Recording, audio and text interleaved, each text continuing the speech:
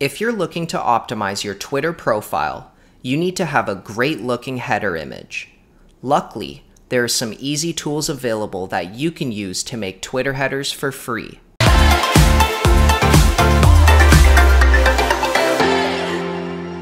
Hey YouTube, it's Lucas here from Snappa, and today I'm going to show you how to make a Twitter header using free customizable templates.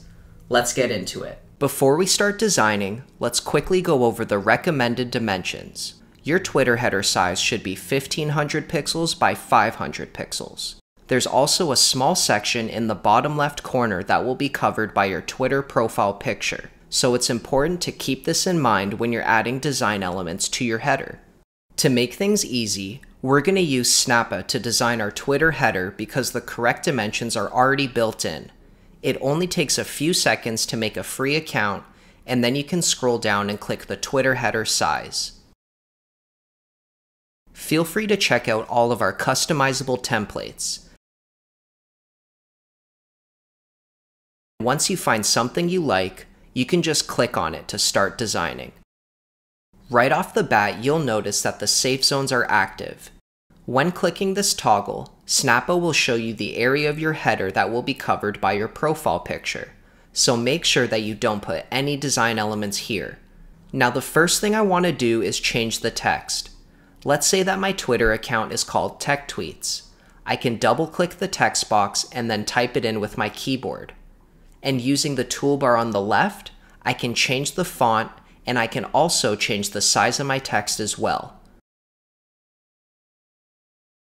Now I want to edit the smaller text boxes, so I'm going to double click and write daily updates and the best tech deals.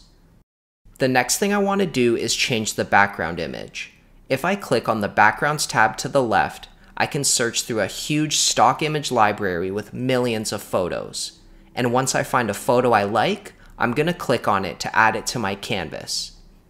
Now that we have our background photo, I'm going to click on the Shapes tab to add a border. I can click on the rectangle border shape to add it, and then I can drag the points to resize the border across my canvas. I can then use the toolbar on the left to change the border color to black. Now I'm going to go back into the Shapes tab to add a line between the photo and the text box.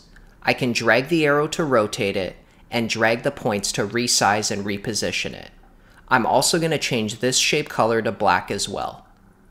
Feel free to use the safe zone toggle throughout the design process to see how your full image will look, but just remember that these safe zones will not be visible in your downloaded image. Alright, so now that we're finished designing, I'm going to rename the header image by clicking the pen icon at the top. Then, I'm going to save it to avoid losing any progress, and I'm going to download it as a Retina JPEG for the highest quality and best results. The next step is to upload our header image to Twitter. Once you're logged in, just click Profile in the menu on the left, and then click Edit Profile. Hover your mouse over the camera icon and click Add Photo. Then you can choose your image file and click Open. You'll get a quick visual preview of how it's going to look, and you can click Save to publish your changes. And just like that, we have a professional looking Twitter header that only took a few minutes to make. Well, that's all for today's video. If you learned something new, remember to like and subscribe, and we'll see you in the next one.